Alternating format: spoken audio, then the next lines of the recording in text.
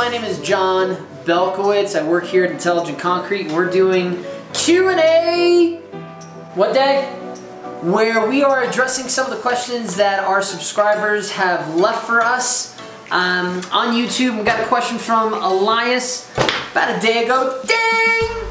And that question turned into 2 questions. So I wanted to address those questions. It was about one of our videos on translucent concrete, which we'll include in the section below. Now, before I go into this, don't forget to like and subscribe, but most importantly, let us know your concrete questions and concerns. Okay, so Elias's question, this was about the translucent concrete, very interesting, but is there a way to maximize light transmission, and is it possible to use glass shards such as broken beer bottles? So my reply to that was, is there a way to maximize light transmission? And Elias, you know, one of the most important parts when it comes to making a translucent concrete is that for the most part you need that glass or that plastic element, fiber, whatever you want to call it, to go from one side of the concrete to the next.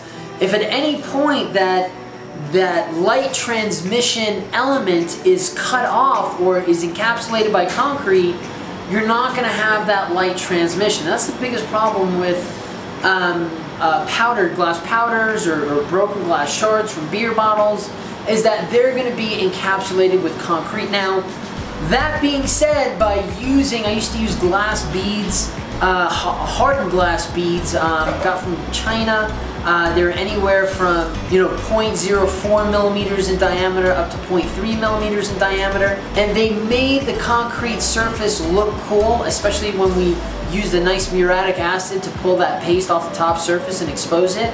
But again, it didn't allow the transmission of light. It allowed the reflection of light, which was pretty cool too, but to get a better transmission of light through your concrete, you'd probably want to use a higher end version of these optical fibers. And I was looking through my LinkedIn account yesterday, trying to find, somebody had sent us it looked like a TV panel. It was around 55 inches from corner to corner, and they had a movie playing through it, and they just had some higher end optical fibers.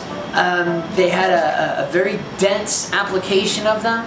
There was a lot of them, and it was a really, really big panel.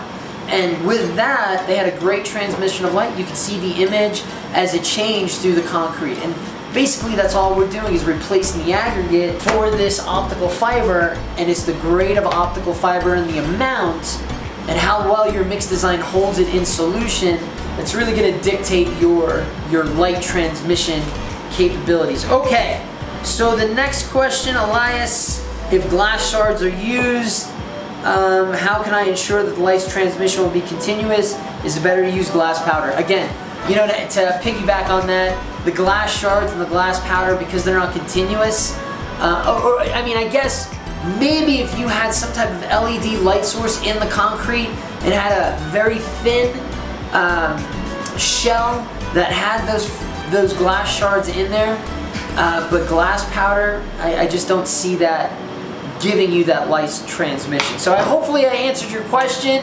Let me know if you got any more. Go concrete, beat asphalt.